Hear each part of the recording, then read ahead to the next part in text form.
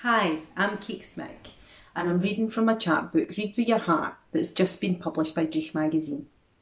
This is a poem called The Saicret. There's nocht mair bittersweet than a body making you feel 20 stories high.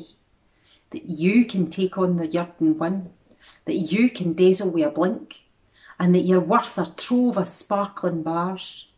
That wicht can transform your life, for good, for ill, forever. You willingly hand your power and your heart air to that biased soul.